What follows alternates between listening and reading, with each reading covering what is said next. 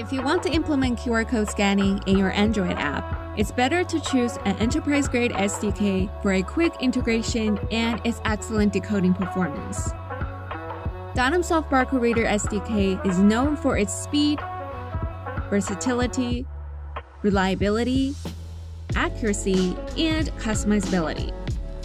This guide will walk you through the process of setting up a simple QR code scanner in Android Studio using Dynamsoft Barcode Reader SDK. Before coding, please check the requirements to make sure your device is compatible with our SDK. Let's open the Android Studio and create a new project. Choose Empty Activity and click Next. Give it a name and select the correct configuration options for your app. Click Finish and go to the new project. Next, I will add Dynamsoft Barcode Reader SDK into the project via Maven. Open settings.gradle and add the Maven repository like so. If you're using a Gradle version before 7.0, you should add it into the build.gradle file. Then, we can add references in the dependencies in build.gradle.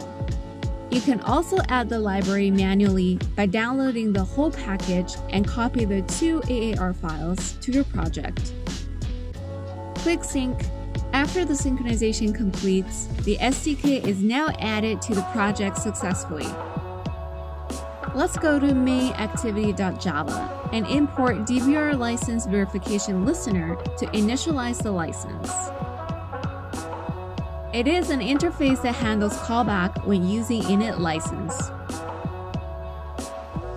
Dynamsoft Barcode Reader is an enterprise-grade commercial SDK, so you need a license to use it. Go to dynamsoft.com and request a 30-day free trial license from the customer portal and replace the license number here.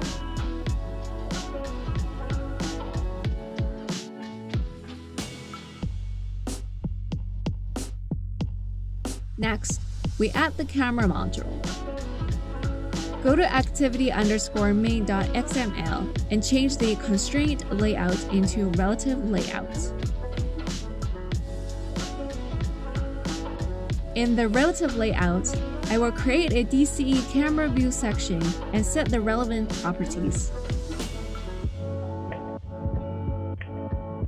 Go back to mainActivity.java and import the Dynamsoft camera modules, which include DCE camera view, camera enhancer, and camera enhancer exception. Then, initialize the camera view in the mainActivity class.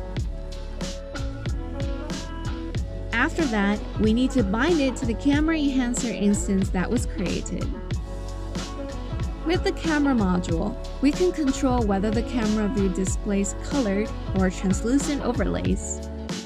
It also provides APIs for camera control, camera preview, and other advanced features.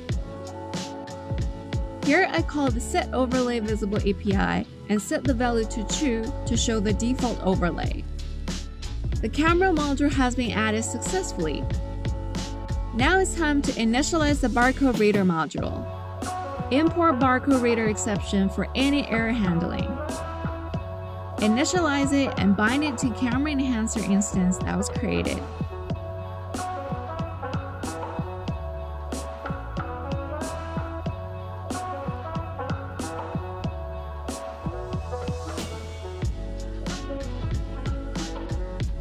To get the recognized barcode results, I will create a barcode result listener and register it with the Barcode Reader instance.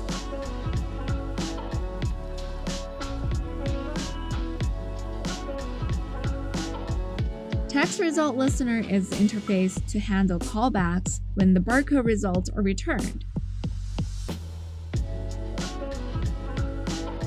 Here I use the Show Result function to display the decoded barcode text. I will finish it later. Next, override the onResume and onPause functions to start and stop video barcode scanning. After scanning starts, the barcode reader will automatically invoke the decode buffer API to process the video frames from the camera enhancer, then send the decoded barcode results to the text result callback. Go ahead and switch to activity_main.xml to create a text view section to display the barcode results. Back to main activity.java, import and initialize the text view widget.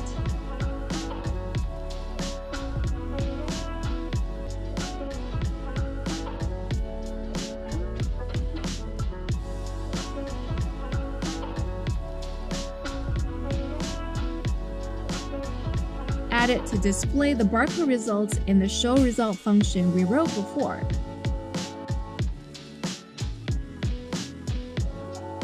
With this function, we can get real-time barcode scanner results on the screen.